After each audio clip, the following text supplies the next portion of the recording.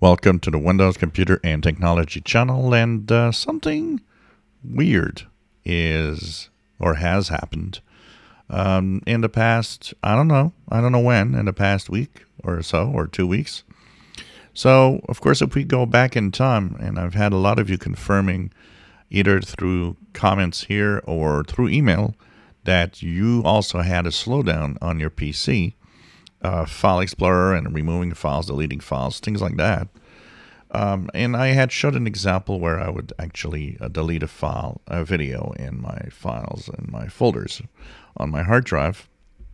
And suddenly, I noticed that actually just by doing a simple action, deleted a video and then started deleting other files, that the sluggishness that I had last week or week and a half, 2 weeks ago, is gone.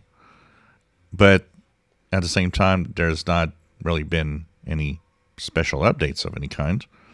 So this is kind of weird. And if you had this slowdown, my question that I would have to all of you is, do you still have it? Because this is totally bizarre. Even when I would actually go on YouTube and post videos, I would go through the web browser and whatever web browser, because I tested it with another browser like, Google Chrome, to make sure that it's not something that has to do with Microsoft Edge and it is very, very interesting to see that the problem is gone away, but I haven't had any updates. So this is totally intriguing to me that something like that was so easy to actually notice is gone from one day to the next, and actually not even noticing when it actually went away. So I don't know what happened here. There's a .NET framework update that happened, I believe, late last week. Nothing more than that. Apart from that, there were some Edge updates, stuff like that. No update. The bug fixing updates are not there yet.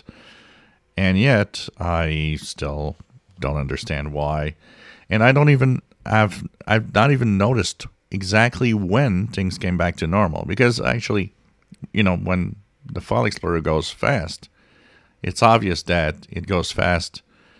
You don't really notice it. It's part of what it always is. You notice it when it's slow. So at some point it became fast again, and I can't say that I've noticed when it happened. So I don't know. Have you guys noticed any changes on your side? This is really the question I'm asking myself. Once again, I think for the most part it was really a Windows 11 problem, but I've seen some people say with Windows 10 they had a slowdown, but I think it's more of a Windows 11 problem because mostly Windows 11 users actually came back to me. Anyways, if you had that slowdown, check your PC. Is it still slow?